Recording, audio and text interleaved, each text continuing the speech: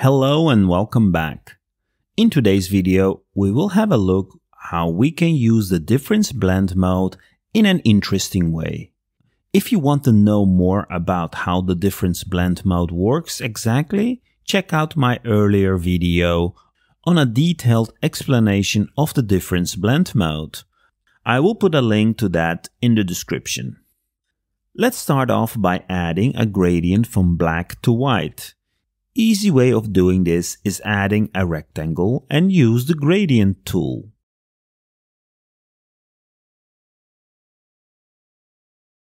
The gradient started from white and ended in black. I just wanted the opposite. To do this, I can either change the beginning and end colors, but in this case I will use the reverse gradient button at the toolbar. This will swap the begin and the end color of the gradient, which is exactly what I'm looking for. Now I will add a fill layer and set the fill to 50% gray. For comparison purposes later, let me mask it by adding a rectangle and using this as a mask.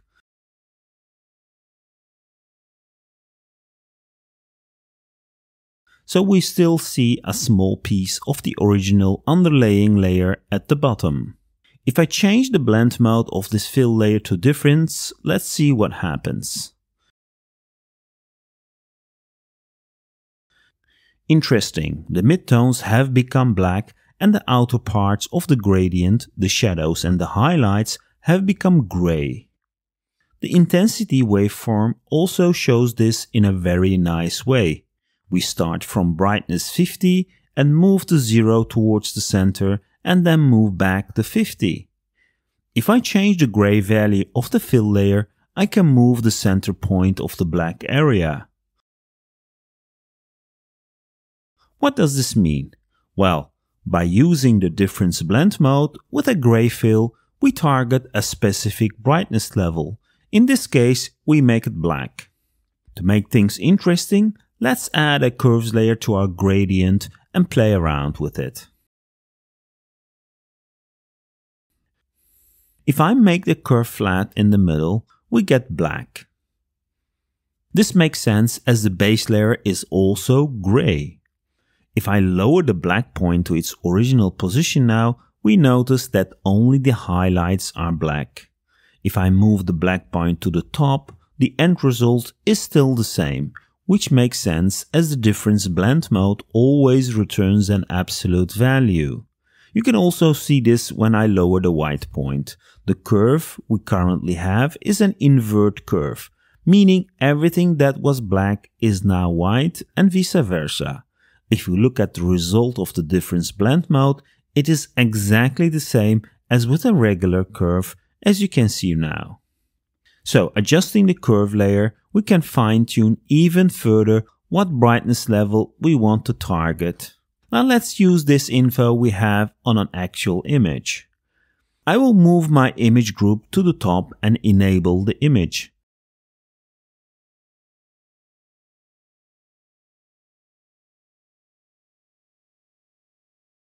To keep things in sync, I will use the duplicate linked for the fill and for the curves adjustment.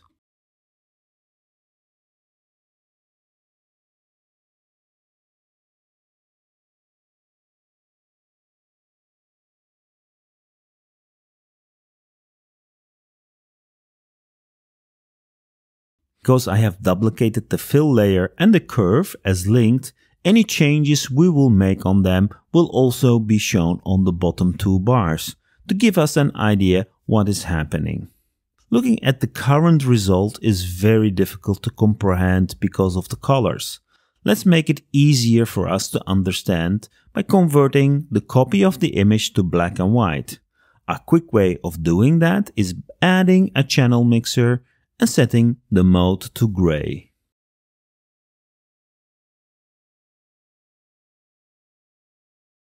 This will make things easier to explain. Looking at the two bars, we know the midtones have been darkened, and the shadows and the highlights have become gray. Well, this is also exactly what happened in the image. Everything that is close to black right now are the midtones of the image, and the rest is close to neutral gray. Interesting, isn't it? If I change the gray level of the fill layer, you notice it moves the area that becomes black in the image, as you can also see in the bar below. So I can make lighter tones darker or the darker tones darker. If I set the fill color to white, we basically invert the image. And if I set it to black, nothing happens. Let's have a look at the effect of the curves layer. By changing the curves layer, we can also control which areas of the image are getting black. If I move the black point and the white point close to each other, you notice that the black gradient gets narrower. So we are targeting a more narrow brightness range. Let me reset the curve and show a couple of interesting curves. If I increase the value of the black point, you see we are targeting more of the darker areas. The same applies for the white point. Decreasing its values will increase the effect on the brighter areas. Another interesting effect, which I also mentioned earlier, is that it doesn't matter whether the black point is on the bottom or the top. Basically, all values have a positive offset from the midpoint we defined, which was a neutral gray. So moving the white or black points above or under the middle line does not make any difference, only the distance from the middle line. Here's a curve where we can target the highlights only. You definitely see that in the image. Everything is gray and the highlights are dark. We can also do the opposite.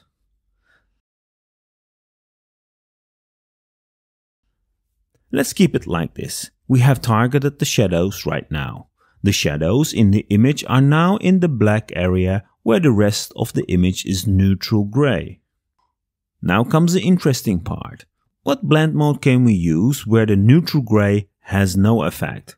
Well, it is the overlay or the soft light blend mode.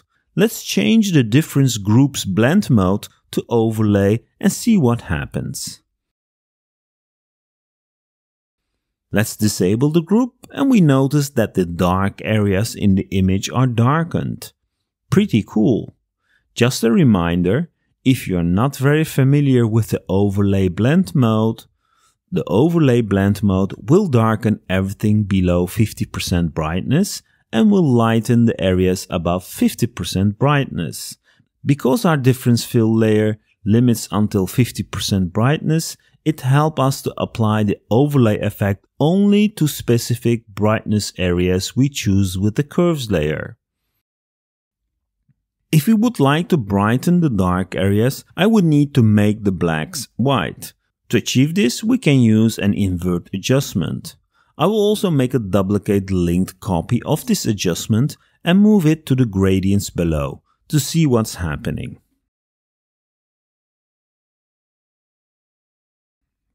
You notice how the dark areas are brightened without affecting the rest of the image. If we look at the bottom gradient, we understand why. The blacks have been inverted to white, while the invert had no effect on the gray. Let me disable the invert adjustment for now. And play around with the curves adjustment. Just look how the top gradient moves and how it affects the image. Remember, the left side are the shadows and the right are the highlights. By playing with the curves, we move the location of what is going to be darkened. And enabling the invert will do the opposite. So instead of darkening it, we will brighten it. And you get these nice kind of effects. Okay, let me keep the curve like this, where the highlights are targeted. I will also turn off the invert layer, so this darkens our highlights. Of course this looks bad, but we have another tool we can use. The blend range of the group. Make sure the group is selected and press the cog icon in the channels panel to open it up. Excellent. If I now lower the effect of the group on the highlights for the underlying layer, we get a very nice subtle blend. If I turn on the invert layer, we brighten the highlights instead of darken them. Here are some other ways to darken the image in an interesting way. Let's change the curve, followed by changing the blend range, and we get this nice effect.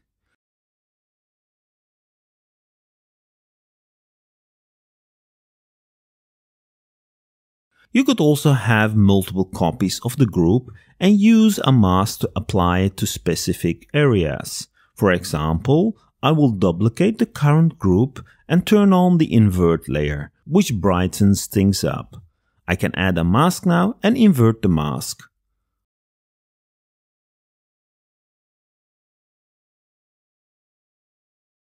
Well, this is not right. Interesting. Well, the reason actually is that the invert layer of this duplicated group is linked to the original. So if we turn this on, it will also be automatically turned on in the original group. In order to unlink the invert adjustment, I will select it and open up the links panel, and then click on the unlink icon. Now the invert layer is unlinked. I can enable it without having it enabled in the other group. On the mask of the group, I can now paint with black to brighten the model's teeth and eyes.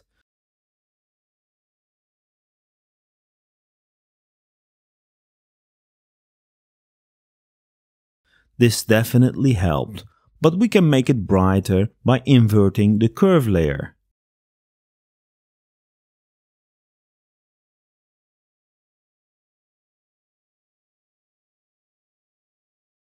The end result is of course too much. We can lower its effect by using a soft light instead of an overlay blend mode. The effect has been considerably dimmed. We can go back to the curves layer and increase the brightening to make the effect a little bit stronger again.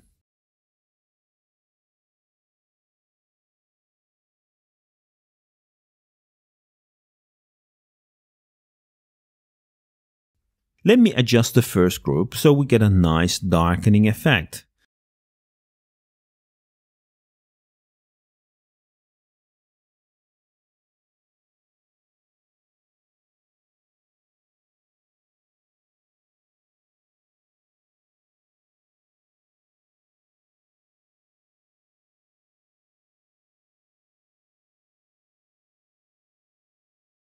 As you notice, I changed the curve layer and the fill value until we get something that feels good.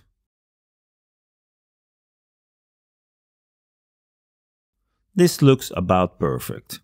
I will go back to the second group and paint with white on the mask again to get some extra shine on the hair.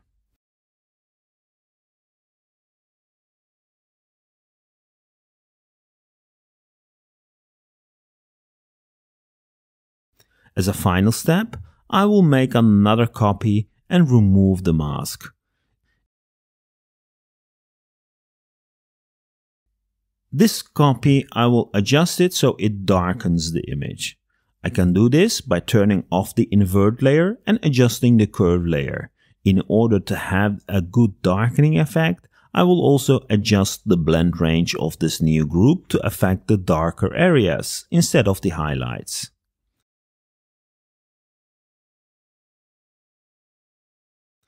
Let's apply a mask to the group and invert it. Now I can paint with white on the areas I want to darken. The lips and around the eyes are good candidates for that. Also, to get more depth in the face, I will also paint the shadows in the hair and around her face. As you see, using this method we can fine-tune our image in a very subtle way. Let's have a look at the before and the after. Not bad at all. I feel the white on our teeth is a bit too much. One way to fix it is to repaint the mask of the lightened group with gray instead of white. I will also do the same in her eyes, so I dim the brightness a little bit.